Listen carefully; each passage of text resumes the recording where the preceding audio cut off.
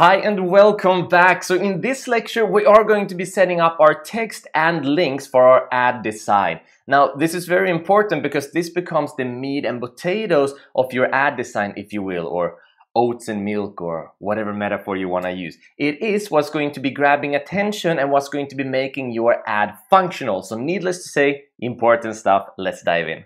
Alright, so here we are, and we are about to start designing this with text and links, and we're going to start off by understanding the psychology behind the design here, right? So we need to understand that when people see this ad design that we have to the right here, there is a hierarchy of attention being grabbed. Now, the first thing that people are going to see, without a doubt, is going to be the media, right? If it's an image, it's going to be the image. If there is a video, it's going to be a video. That's the very first thing they see. However, the second thing that they are going to see is going to be the primary text. And this is also important because this is one of those features that allows your ad to look more like an organic and actual post on the Facebook newsfeed, right? So the primary text needs to be attention grabbing because it's second in line next to the actual media in grabbing attention, but it also makes sure that it is organic, it grabs the attention, and that it makes sense to the product. So we have to understand, what is it that we are actually selling here? Well, it's the couples distance bracelet. So I would write something that is intriguing and that is connecting and gives them a reason to continue reading. So it might be something like, for example, love has no distance, for example. And I would make an exclamation mark like that. So most of the time when we write primary text and when we write headlines, we prefer to use capital letters in the beginning just because it makes the text stand out a little bit more. But this is not one of those things that you need to do, right? Some people just like to write it like normal, starting off with a first letter, because it can also look more organic, but this also grabs a little bit more attention in my experience. So, love has no distance. That might be a nice text. Now we want this to stand out even further. So whatever you're writing a primary text for your ad design, I always recommend that you use emojis, right? Emojis are these kind of smileys and symbols, and make sure that they make sense. So in this case, what I'm going to do is that I'm going to add in a heart, right? So I'm going to click on this heart and add it in the beginning. I'm just going to do it like that. Then I'm going to copy it. I'm going to go to the beginning and then I'm going to paste it in here just like that. So as you can see, love has no distance, and now this ad is starting to pop a little bit more, right? So that is one of the reasons why it's very interesting to add in this sort of emojis. Now I'm gonna make some space like that so it doesn't feel too cramped. So love has no distance, all right? That's interesting. And then you see this bracelet. That is quite attention grabbing. Because remember, who is it that we are targeting? Who is our targeted audience and what are we selling? And right now we are targeting people who are in a long distance relationship. So if those people scroll down and they see love has no distance, they are going to feel a connection to that. And that is what we're aiming for here, right? So this is a good primary text to keep. So I'm just gonna stick with it for now. You may be more creative in your text writing. You are going to have to decide on what is going to work for the specific ad and the specific audience that you are aiming towards. Just make sure that it grabs the attention. And then we have the headline. And now we're actually moving on to the ad part. Remember, this still looks like a post, the primary text, but here the headline, it is right down here, as you can see to the right, where it says headline. This is where we start working on the ad itself. So I'm gonna write something like, for example, just something that is going to explain the product, because either they're going to be interested or not at this point. If you were selling a service, you might want to continue with this sort of text where you're still luring people in, where you're still grabbing their attention. But because we're selling a product and not a service here, I'm just going to write what it is. I'm going to write couples distance bracelets. Bracelet, there we go, because we're just showcasing one here, right? So couples distance bracelet, there we go. And then in the description, we get the chance to add in some additional information. So we have to understand, now we are at the lowest hierarchy of their attention.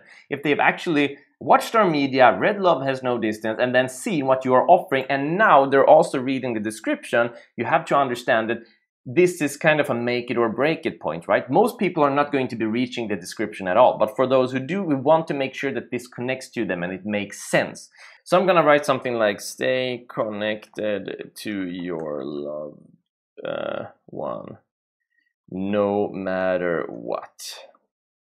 something like that. Now, if with a little bit of more time and a little bit of more research, we might target this in even better, but the gist of it is still true, right? We're still trying to explain the benefit to them, to staying connected to your loved one. They are in a distance relationship. We want to make sure that they can stay connected, because that's one of the biggest pitfalls when it comes to being in a distance relationship. You're missing that connection, you're missing the other person. So this would be a way to miss them a little bit less, or rather to be more connected to them. So that is also the benefit we're trying to sell here, right? So now we have actually done the main text for our ad design, which is very exciting and quite easy too, right? Just using the psychology.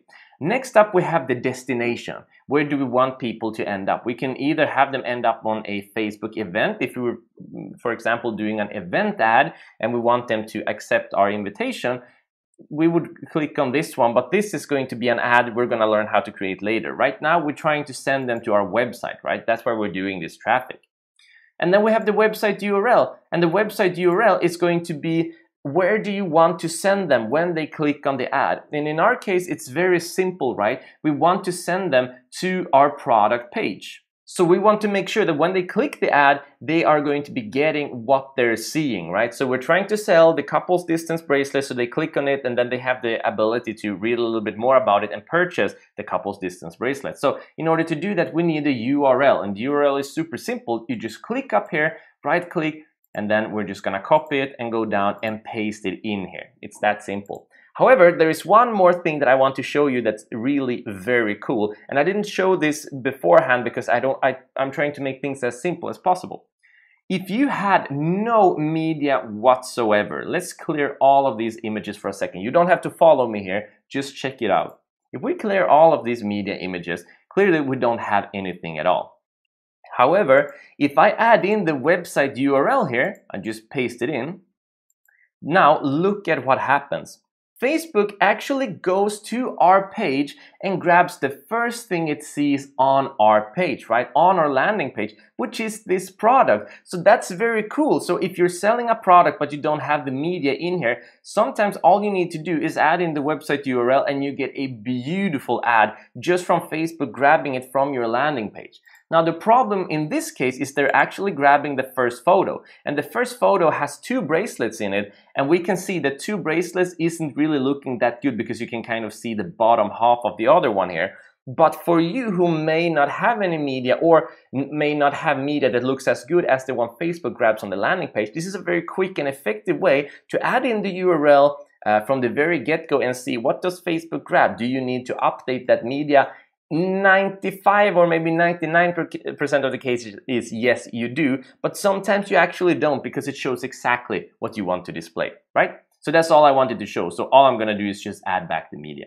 All right, so I've added back the media and we're back to where we started. I just wanted to show you that. So with the website URL, what is happening here is when they click on our ad, they are going to end up on this URL, which is the URL to our landing page where they can actually click on buy now and buy the product. That is the goal of this ad. We're going to talk more later on in the course how to make conversion ads specifically, but starting off with the simplest form of traffic ad, this is our goal, right?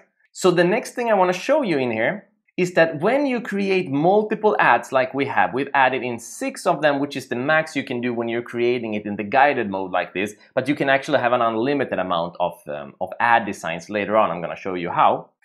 What happens is that these are only the media designs. So if we look here, we can see the way that it looks with this specific ad set number 6, right? But even if I go to ad number 1 and I click on this one, you can see that the primary text, the headline and the description, they are all the same, right? So when we're creating these different ads, we're just trying out different media. We are not trying out different text or different headlines or different descriptions. We could do those split tests as well, but then it's better to always use the very same ad image because we only want to change one thing at a time. Much more about this later on in the course. All right? So know that when you add in multiple images and you get multiple ads like this, you're still using the same primary text, headline, and description, and of course, website URL. So then we have pixel is missing for this page. don't worry about it. We are going to set Pixel up, and I'm also going to explain to you what a pixel is in just a couple of lectures, right? Scrolling down, we also have the display link, and the display link is just what is going to be showing on the ad. It's not actually where you're going to be taking people, right? So as you can see here, it says rnjdeals.com. But the actual URL is rnjdeals.com/collection/bracelet/product/couples-distance-bracelets. That wouldn't look very good on the ad here, right? So the display link is just what link do you want to have displayed to the right here. And by default, they're just gonna grab the first of your actual website URL, which is rnjdeals.com. And that is usually all we need, right? We're just gonna be fine with that. But we could also change it. We could change it to, I don't know, say that we were using another store or going by another name. We could write, for example, let's say rnjstore.com. If that is the display link that we want to display, then we could see that now it says rnjstore.com here. Doesn't make a lot of sense generally, does it? So generally what you want to have is actually show the actual URL that is of your store, which is rnjdeals.com in this case. But we do have the ability to change the link should we want to, all right? And finally, we have call to action, and call to action is just the way it sounds. It is what we want them to do. So the call to action is the button to the right here, and we can change this, and there's a big load of options. So if you're offering an ebook or a digital product, you might want to use download. If you're creating an offer ad, which we're going to do later on in the course, you might want get offer. If you have a service, especially an expensive service, you might want to use get quote. If you're doing a booking, it could be apply now or book now, or if you're trying to get leads another way, it could be contact us. There's a lot of different ways, right? Now, one thing that I want you to think about is, for us, Shop Now is going to make the most sense because we're very direct in this ad. We're trying to have them buy the actual product, right? That's what we're trying to do here. So if I click on Shop Now, you can see that the button changes from Learn More to Shop Now. However, I strongly recommend that if you're selling a service, especially if you're selling more expensive services, don't go to the Shop Now right away. Rather, the more expensive your service is, or the more complex your service is, or the more unique it is, you're going to have to make your sales funnel bigger. You have more explaining to do. You need to sell them on the idea first. So for those kind of products, I recommend you to use Learn More and then take them to a page where they can actually learn more before you try to sell anything on them. That is generally going to severely increase your conversion rates over time, right? But for us, we're very direct here. We have a decently cheap product and we're trying to sell it to a targeted audience, and we just want them to shop now. It's kind of an impulse purchase product we got going right here.